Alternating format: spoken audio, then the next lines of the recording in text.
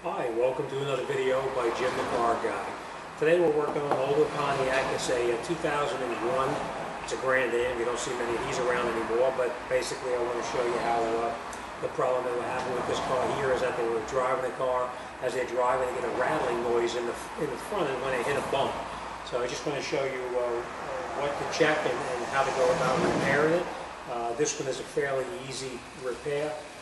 After looking at it, you can pretty much tell by this that the tie rod end, whether it be the inner or the outer, are in the poor condition. So let me bring you over. I'm going to show you what I'm going to do, and we'll wrap this job up and get it out the door. Don't forget, subscribe to my channel. If you like what I'm doing, give me a big thumbs up. Let me show you what I'm going to do. All right. Okay. This is the problem this particular car is having. You can see this is the outer tie rod end right here. This is the inner tie rod. So sometimes you'll have that play in the inner, but in this case the play is here on the outer. You can see that movement in there.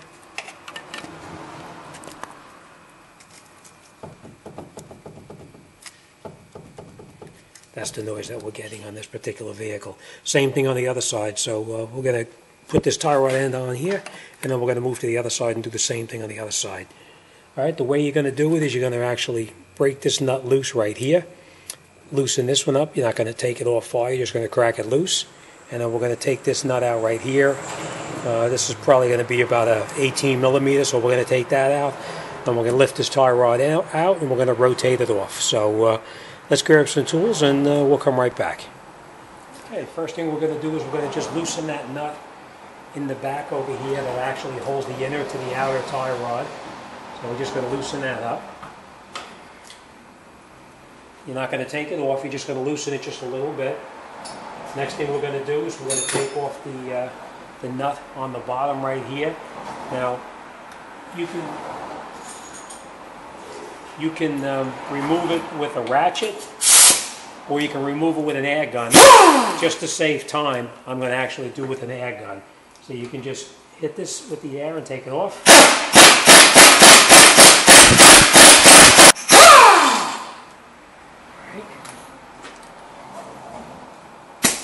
Now, a lot of times to take the tie rod end out, you can use they have different type of tools that you can use to try to remove it. One that we use here at the shop is basically a fork like this that we put onto the air gun, and we hit it inside here and we knock it out. I'm going to show you how you can do it at home without having to have that fork to do it. Basically what you're going to do is you're going to take a hammer and you hit it right here, a couple of sharp raps with the hammer, and this will pop right out. So here we go.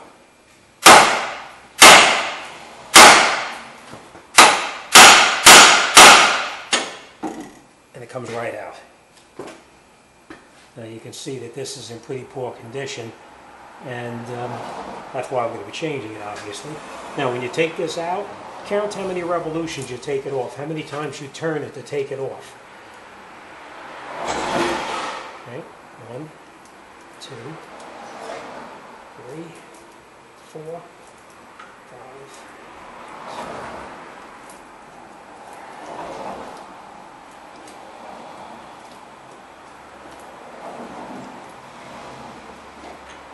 So we got like 14 and a half turns to get it to come off. Now if you're going to have the alignment checked, but this will be fairly close for now until you can get the alignment reset. As you can see, this joint is in really bad condition. So let's grab the new one and put it back together. Whenever I put anything back together, you know how it goes with any kind of rust. You want to definitely put a little bit of grease on it, and then I'm going to leave that nut on there because just because I didn't want to take it off.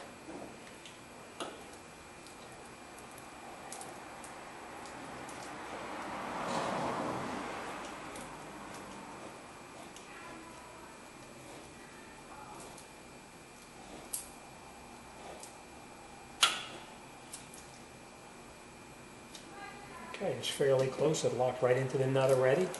So now we know the alignment is going to be pretty close.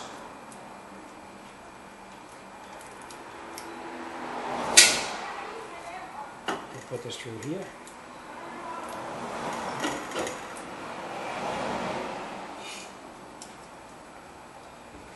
And now this particular tie rod end is a little different than a lot of them. It comes with the nut and it comes with a washer. The reason you want to use this washer is because this is made of aluminum. And if you try to screw the nut in there, you're going to wind up eating into it because the original factory nut had that washer built right onto it itself. All right, so make sure you use your washer as much as you're tempted to throw it away. Don't do it. Screw that on. And then we'll grab a socket and we'll tighten it up. Now you can use a wrench, you can use a socket, you can use whatever you've got. You want to use a socket. I use a wrench because in this way here I can see where the cotter pin is going to line up. I don't have to play around with it.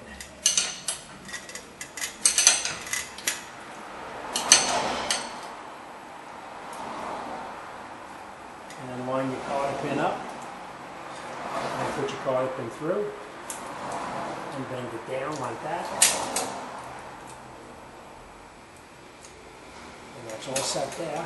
Next thing we're going to do is we're going to tighten up this inner part right here.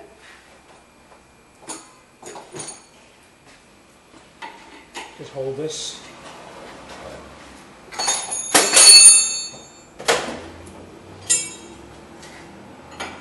Hold this tie rod end and then tighten up the inner. Okay, it's nice and tight. All right, let me bring you over and show you. All right, so we have our tie rod end is through the knuckle. We put our washer on the bottom, put the nut on, tightened it up, and also put the cotter pin through. We installed a new grease fitting into the tie rod end. We screwed the tie rod end on, and we tightened this nut up against the tie rod end. All right, next thing we're going to do is we're going to go to the other side. We're going to do the exact same thing on the other side, and that's it. We'll be all set. And obviously, we're going to get the wheel alignment checked to make sure it's still okay. All right, thanks for watching. Any questions, any comments, drop me a line. Be more than happy to talk to you about anything. All right, thanks for watching. See you on the next one.